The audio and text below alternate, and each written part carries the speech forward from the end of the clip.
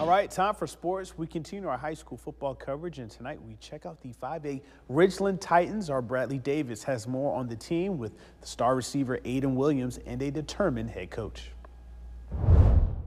Hey, freaks on me, freaks on three. 1, 2, 3, freaks! After a first-round playoff bounce in 2021, Ridgeland football is ready to change the narrative. Everything you thought you knew, you don't know no more. A new mentality and physicality established through some tough conditioning from second-year head coach Teddy Dice. Offense, let's go. Yeah, it's been pretty intense.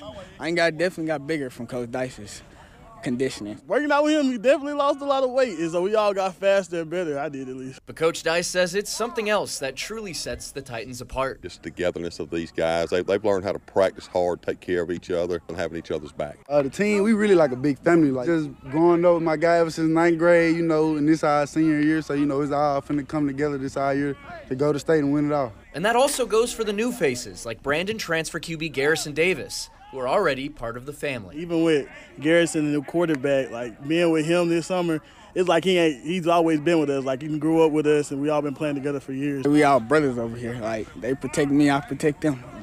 Like little brother and big brother relationship. Together, they're ready to turn some heads and some pancakes. The narrative of us has been you can run it down our throats. We're gonna quit or give up. But I really want them to know that this year we not stopping, we not giving up. We say we're gonna pancake somebody. It's going to be a pancake every time. You could call it their recipe for a state championship run.